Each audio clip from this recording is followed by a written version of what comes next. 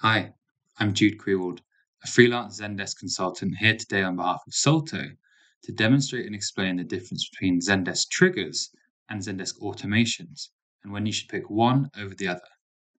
Let's head over to the Admin Center to dive straight in. First of all, what are triggers and automations? Well, they're the names that Zendesk gives to two different features, both of which can automate repetitive tasks within Zendesk. Triggers and automations are both comprised of two key parts: conditions and actions. Think of that as input and output. In this sense, they're really identical. Let's imagine we're going to create a new trigger and a new automation to see how similar they are before exploring their differences. From the Admin Center, head over to Objects and Rules, and then down to Triggers, which you'll notice is just above Automations. Click on Add Trigger. Here in the new trigger page, we can see that besides the name and description, a trigger requires conditions and actions. So that's the page for a trigger. Let's hop over to the page for a new automation.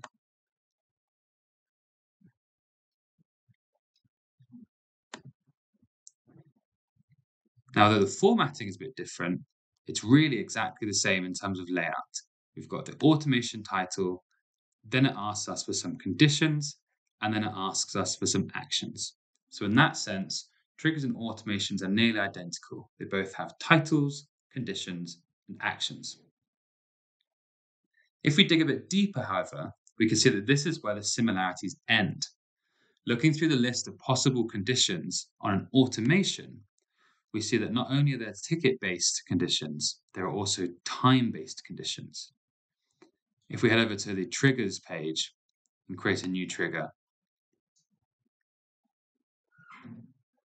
nowhere within the triggers conditions section is there any option for us to use a time-based condition. Why not? It comes down to when Zendesk checks to see if a trigger or an automation should be fired. Every time a ticket is updated, Zendesk will check if it meets the conditions of any of your triggers. So a ticket being updated is the only time Zendesk will check if a trigger needs to run on that ticket. Conversely, Zendesk automations are checked a given number of minutes or hours after a ticket update takes place. For example, 1 hour after a ticket is updated. This is fundamentally the difference between triggers and automations. Triggers are made to be fired instantly when certain ticket updates occur, whereas automations are made to be fired a set amount of time after a ticket update has occurred. Thus, triggers are brilliant for instant actions that need to happen as soon as your conditions are met, whereas automations are perfect for delayed actions that should happen some time after your conditions are met. For this reason, all automations need to have at least one time-based condition, so Zendesk knows when to check to see if the automation should fire. Let's demonstrate this by creating a use case trigger and an equivalent use case automation. Let's imagine we want to send an email to myself every time a new ticket is created and the priority is set to urgent. Give it a name, add our first condition, which is simply that we want a ticket to be created. Zendesk have moved some of these options around, so you might have to dig a bit.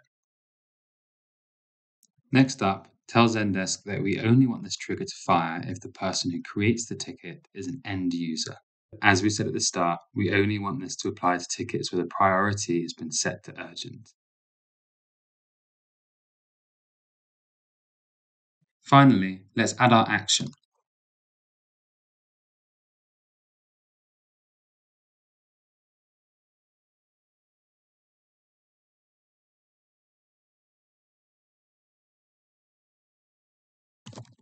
This is just an example action. You could have any one that you wanted. For this example, if a ticket is created by an end user and the priority is urgent, then I will receive an email saying a new urgent ticket has been created. So we can go ahead and click create. This is a great demonstration of how a Zendesk trigger can instantly update you the moment a ticket is updated or created and certain conditions are met. Now let's go have a look at automations, which rather than giving us an update straight away, will normally have a time-based delay built in. head over to Automations, add automation, give it a name,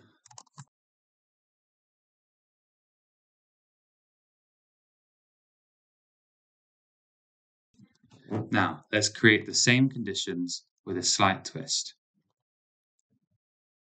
So there isn't the same option for ticket is created that we had under triggers. Instead, we use ticket status is new, which is very similar and will work the same effect here.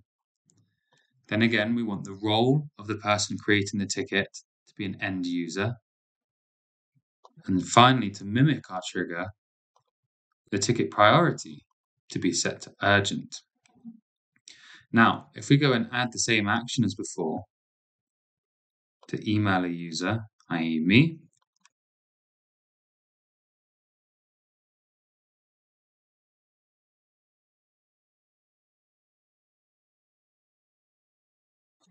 and we try and click Create Automation,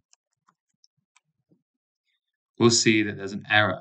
And this says an automation that runs multiple times per ticket is not allowed. Crucially, use a time-based condition that is true only once. So this is the real difference between a trigger and an automation. An automation must have a time-based condition.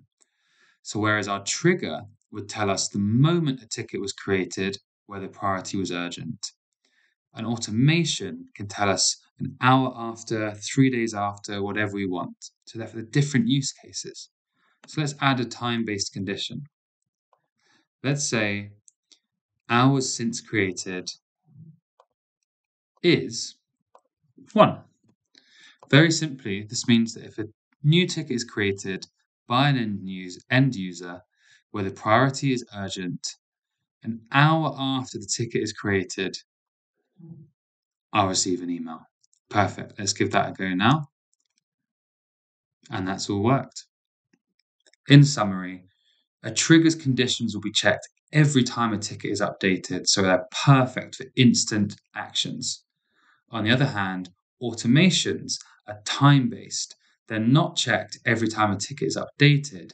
Instead, they're checked the specified number of minutes, hours, or days after an update occurs.